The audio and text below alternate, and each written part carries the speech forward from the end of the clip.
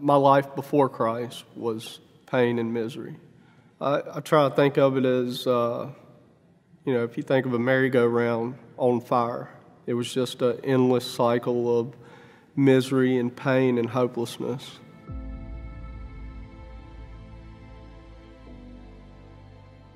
I started, around 15 or 16 experimenting with different things, drugs and alcohol, and it just progressed, spiraled downhill. I went in and out of several treatment centers, in and out of jail. I just didn't know anything else. Back in March of 2017, when the Making Room was officially launched, I had it on my heart and that I was going to pray for my cousin Gabby. And it was just an automatic. There was no second guess of who it was or what I needed to pray for. It was like, that's who it is. Over the 8-9 months, we did start praying for him. We used the carabiner. We added to our prayer list. We added it to our small group prayer list. We were faithful in that. I think of just how desperate he was. We knew that it was very important. And I was going to basically see it all the way through to the end and see him through that addiction and everything else. Since I was a kid, I had a fundamental idea of God. I believed in God. I just chose not to depend on him, never gave him a chance. Believing and depending are two different things. In and out of treatment, I'd always heard the God concept and how strong that really was and what integral part he played in any sort of, not necessarily just recovery, but peace of mind, serenity, and joy. It weighed heavy on my heart that I knew what was right and I knew which way I needed to go. Just trying to reach out to him and just love on him and accept him.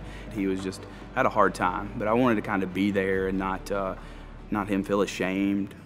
My cousin had invited me to Pinelake, and this was just during the time when I'm sort of getting out of treatment and starting over with life. And Chip preached on the rope that morning, and that really hit home for me. I'm a visual person, and he, allowed me to see that, that little bitty piece of tape on that rope is, my life, my flesh life, my human life, and the rest of the rope is, ultimate, eternity. I just thought, man, if I've got just this little bit of time, I need to get working on something. I decided to accept Jesus Christ as my Lord and Savior. When he did say that, I'm ready to make that life change. I'm ready to take that step. I'm ready to surrender everything I got, put that past away and everything. It was really cool and really special to me, to my family, and to the kids, and gets emotional.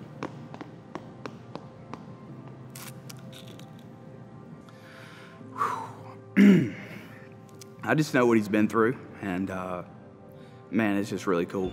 My family has always been pretty close. During my times of struggle, I tended to get further and further away. I just found out that, I was part of his carabiner story, and man, that just warms my heart. I owe it all to my wife too. I go through some rough spots where maybe I had doubt, man, this isn't gonna work.